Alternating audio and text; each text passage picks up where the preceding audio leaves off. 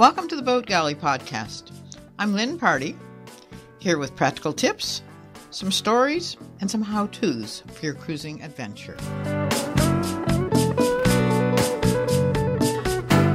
This episode of the Boat Galley Podcast is sponsored by GoSun.co, inventors of the world's fastest, most compact solar cookers for all your ship-to-shore culinary adventures. GoSun, using the power of the sun to fuel your galley life. Use coupon code GALLEY2018 to save 10% on any order through December of 2018. Slow down, slow down. What about storms? All sailors, new and experienced alike, worry about storms at sea. At almost every seminar I present, I'm asked questions about the storms I've encountered during more than 200,000 miles of voyaging and delivering yachts with Larry, and as I continued voyaging when Larry required full-time professional care due to dementia and Parkinson's disease. A few months ago, I was contacted by Desiree and Jordan, two young sailors who bought a boat for less than $30,000 US, upgraded it, and set off cruising on a very small budget and got going in less than 3 years. They asked me to be a guest on their video blog, Project Atticus. I think their questions about storms were good ones. The answers might help you feel more comfortable about setting off towards a very satisfying new adventure. Your first question. We understand there's a difference between a scary and a dangerous experience. Looking back at your sailing career, what was your scariest experience at sea in a storm, and what was the most dangerous? Well, interesting thing I've learned through my years of voyaging, in fact, years of adventuring, is that the actual management of storms at sea is rarely scary if you have prepared, if you've had some experience of getting out in heavier winds before you set sail, and if you have a plan and the gear is ready to go. What actually was the most scary thing for me was the anticipation of a storm. Not just what would I do the first time I was in a storm, but I remember in the Indian Ocean, we had warning that there was a cyclone approaching, although we'd chosen the best possible time to cross the Indian Ocean between Sri Lanka and Malaysia. An unusual storm came through, and for 3 days we were getting the signs that a cyclone was approaching. First, the barometer started to drop, then unusual currents started to develop, and although the sailing was somewhat pleasant, we started getting a very large underlying swell 3 days before we actually got into the storm. And those 3 days of anticipating, of worrying about what were we going to do, could we avoid it, how bad was it going to be, that was actually the scariest part. When the storm actually hit, and it hit on my watch, we were sailing in about 12 knots of nice beam reach, and then on watch I noticed a very big squall line approaching, and by the time I got my foul weather gear on, I didn't have time to wake Larry. I got up on deck. I just handled it. We'd practiced. We'd been in storms before. I had the gear ready to go. Larry heard the commotion. He felt the boat, of course, heeling drastically as I was reducing sail. He came out on deck and helped. The scariness was over. It was the anticipation. So all I can say is to avoid being scared by storms, get out in ever heavier winds, check your gear, be prepared. What was the most dangerous? I would say that was off the coast of Australia. We describe it quite carefully in the latest edition of Storm Tactics Handbook. And what made that dangerous is that we had very little room. We depended completely on the parachute anchor to stop our drift to leeward into the Coral Sea and the Great Barrier Reef area. There was only 70 to 80 miles of leeway. That was probably the most dangerous. The para-anchor did the job. We didn't have major problems with the leeway. We only lost a small amount of leeway in 2.5 days in 60, gusting 85. So that was probably the most dangerous. Now, the next question you pose. When you were first started cruising, what did you imagine being at sea in a storm would feel like? And how did that change after your first storm? And after sailing for so many years, how do you now feel about experiencing severe weather at sea? Well, Larry had quite a bit of sailing experience. He was a professional skipper by the time I met him. He had been practicing heaving to. He'd sailed with some great sailors. He was a real confidence builder for me.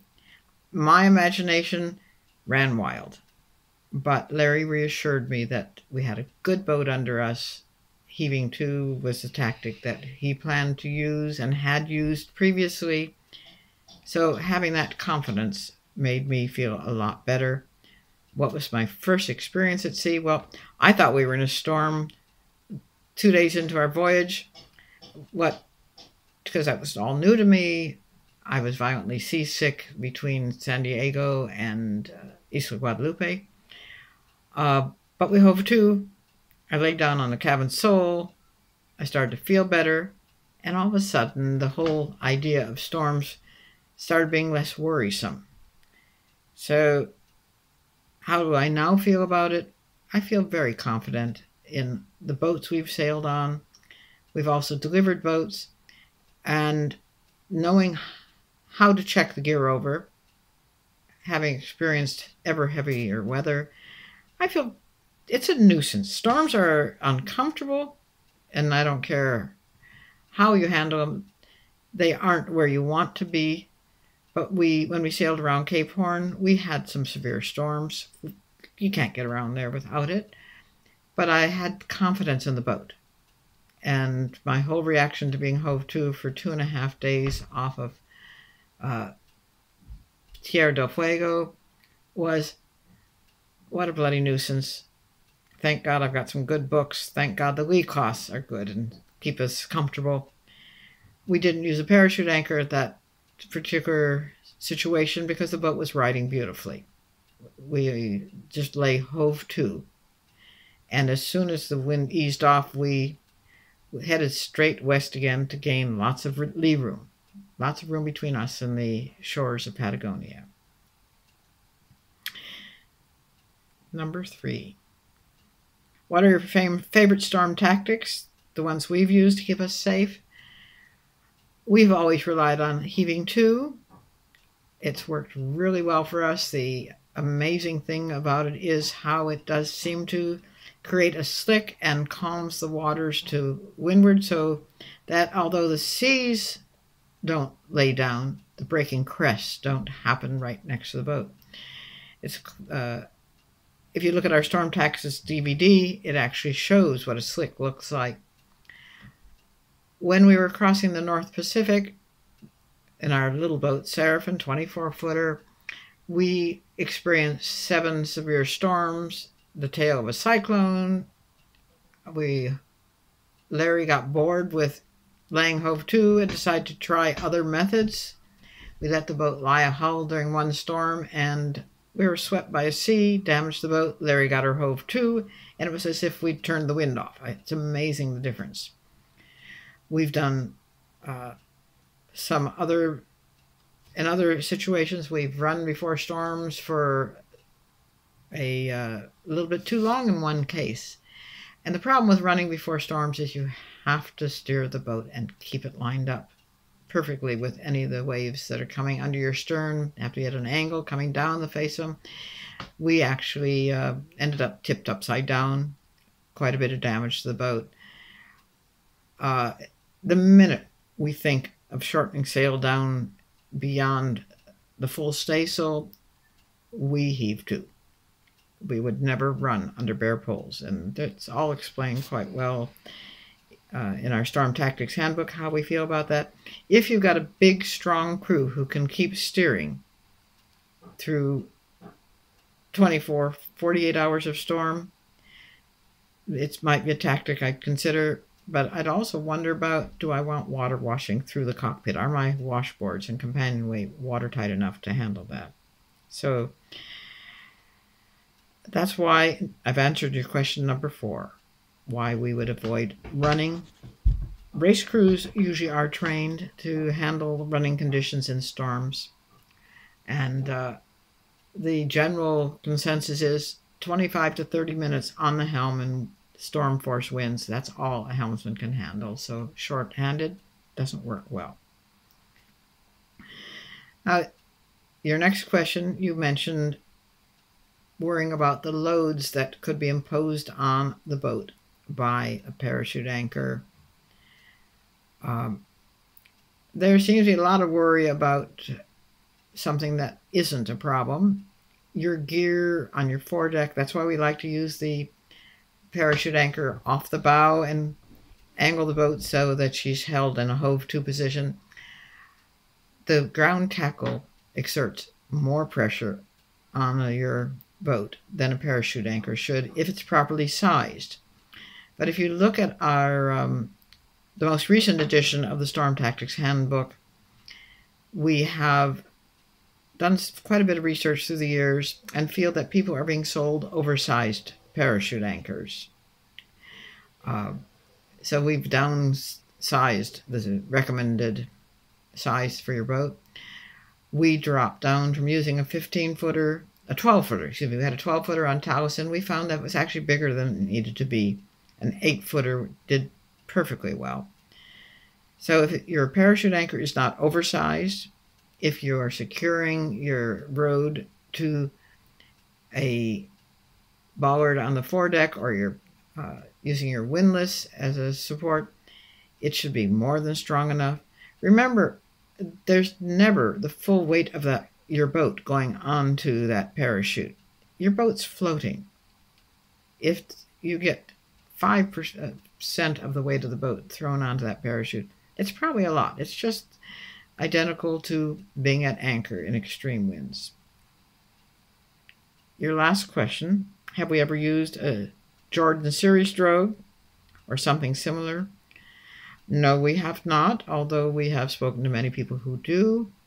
Just about anything dragged off the bow of your boat will help the boat stay hove to, and it'll stop it and keep it the way you want to lie, which is about 50 degrees off the wind. That you have to put a bridle on it. But if you're using a Jordan series drogue off the stern, once again, you're in a running position. You're putting your stern towards the wind. You're putting that cockpit towards the stern. I'm not comfortable with that. The one problem I've heard with people using this Jordan series drogue is getting it back in is really, really difficult. So I hope I've given you a few answers here. It's a complex problem. I think people worry about storms more than they should. In all of our sailing, when Larry and I sailed together, 200 and some thousand miles together, we delivered a lot of boats for people. We did sail around all 4 of the great southern capes, so we had stormier weather than the average cruiser would face, and still, we were only in winds above 30 knots, 6% of our voyaging time. And if you just take the deliveries out and take the Cape Horns sort of things out, probably 2% of our time was in winds over 30 knots, and not all of that was storms, and many of it was just uncomfortable sailing. I'm currently sailing on a boat called Sahula with a very lovely gentleman named David Haig, and because Larry's no longer with me, he's in full-time care due to his very advanced dementia. David sailed around the world 11 years, and the first time he was in winds above 35 knots was just a few weeks ago off the coast of New Zealand. So around the world by choosing the best seasons. So, but on the other hand, you do still have to prepare for that time when a storm catches you out. So get out sailing as much as you can, and when the winds are blowing up instead of heading back into port, turn around, go to windward into that wind, and practice using that storm trysail. Practice reefing your sails. The more often you go out into winds that are heavier, the less strong winds will concern you. So, fair winds, and hope you have some good sailing. Thanks for listening. If you like the show, please be sure to subscribe in your podcast app. And reviews are always appreciated.